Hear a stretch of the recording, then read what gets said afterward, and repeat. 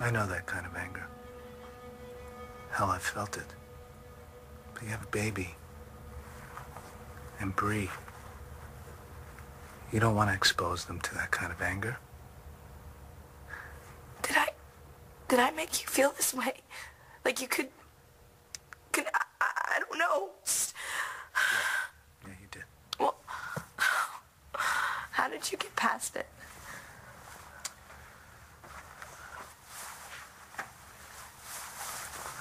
Did you love me back then? Yes, of course I did. No, I loved you. And once I remembered that, it helped. But I was gone. No. Yeah, sure. You'd moved on physically, but what I felt about you, that was still there. Look, Jess, I know you. I know how you feel, what makes you happy, and what you need. And that's why I'm here. I just came by to let you know that you don't need to go this alone, and that you can get through it. So it was just a bunch of unfortunate events. Cristian, would you stop frowning? You were going to get the most awful lines. Look, and then this guy turned on me, and he had a gun, no less. Who is he? That's not important. Why not? Well, because what's important is, did he hurt you? No, we're fine. Thank God. Because that is all that matters. What does he want with you? Well, I don't know. If I knew, he wouldn't be a problem, would he? Now, besides, he's a man, and you know men, they say one thing and mean another. My brother's a cop, Tina, and he's right upstairs. If you don't want to talk to me, I'm sure he'd be happy to take you downtown. Sort this out. Well, you know, I don't think that would be necessary. I mean, particularly if you two are willing to help me out.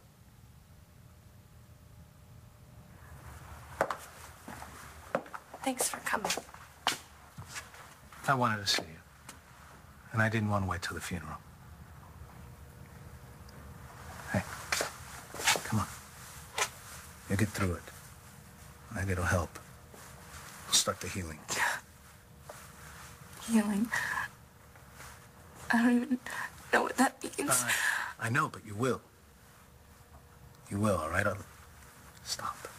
Days are going to go by, and all of a sudden you're going to look down and Bree's going to be all grown up. You're going to have to catch up, because she's going to need you too. And then you're going to discover that you're living again. And that's what Nash would have wanted. For you to move on. Live an enjoyable life with your children. I always knew you were an amazing man. It's just that... Stop. Look, when you left, it wasn't easy. I'll admit that.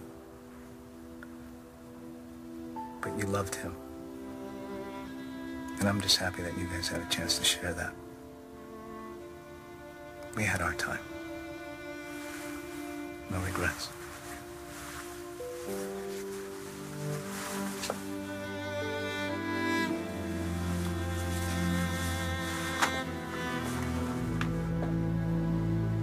Thank you. You want me to marry your mom? You're my dad, aren't you? Hey, is that the mail? Just an old magazine. Honey, are you logged on? Because I have to rewrite my resume. I'm on it. What happened to the gig at BE? Long story short, I gotta find a new job.